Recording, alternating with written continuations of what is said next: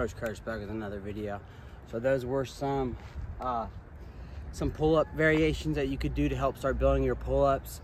Beginner progression would be like assisted pull-ups with the band. Normal progression would be normal chin-ups, normal pull-ups. Don't neglect chin-ups or don't neglect pull-ups. Try to make it evenly balance those out. Advanced progression would be like weighted vest pull-ups, muscle ups, and L-sit pull-ups. So yeah, those are some exercises that help me along my pull-up journey.